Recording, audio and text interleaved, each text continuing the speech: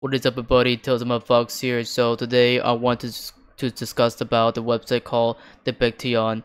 If you've never heard of called Brighteon, honestly, I don't use very often because I find the layouts are very quite appealing.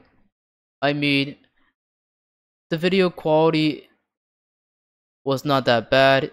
It's pretty good because the quality is really really good about it before. But sad thing about I don't use those is because um let's just say about all over design, it feels like a lacking in creativity. Maybe that's why I lost interest to using this website in the past. So there are just better opinions out there, hopefully, man. Even though I don't like about well, Patreon, they do have about some good amount of things, but I don't like about too many fucking politics. Not too much politics out there. It gets super lame, illogical lame out there. Too many politics on this shit. So anyways, about there before. And I never used it. I never touched about almost about past in 2 years.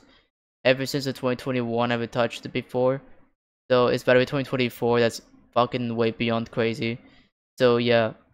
So once again, this guy that this Patreon website did not have about fucking playlist. So that's more disappointing part.